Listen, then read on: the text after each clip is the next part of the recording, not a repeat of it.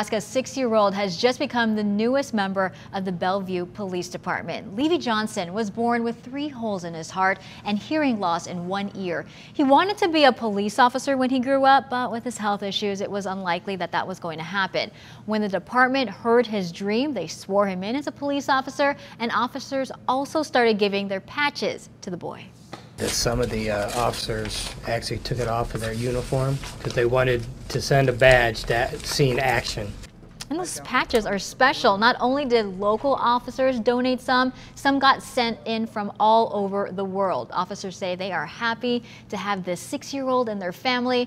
Want him to know he's always welcome. Looking sharp in his own uniform there with the helmet and everything.